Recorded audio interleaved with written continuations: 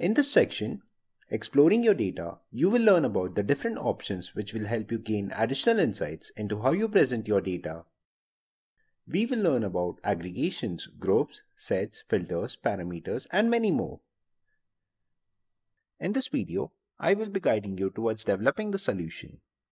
Let's start by looking at our requirements. We need to connect to the global superstore data source, perform a left outer join on orders and returns table, and plot segment and regions against return percentage of order IDs. Let's start with the first requirement. Connect to the sample superstore data source. We need to connect to the sample superstore data source and perform a left join on orders and returns based on order ID. Let's jump into Tableau and do this. Click on Microsoft Excel. Navigate to the location where you have saved the data source. Select Sample Superstore Data and click Open.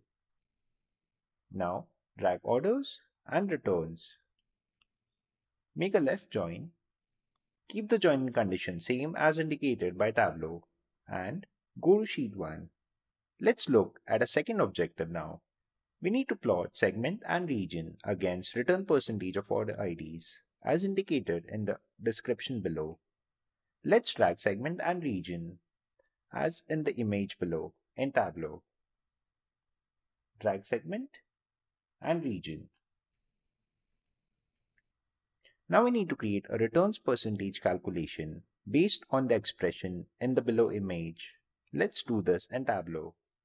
Right click and create calculated field. Make this a count. We need to divide this by the total order IDs. Let's drag the order IDs from the orders table. Also, this has to be a count.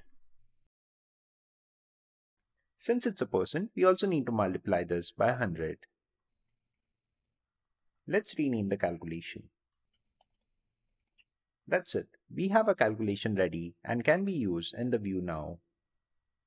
Let's drag returns percent on text. Voila! We have completed our first assignment with ease. Congratulations again, and I hope that you are excited in your journey to learn more about Tableau.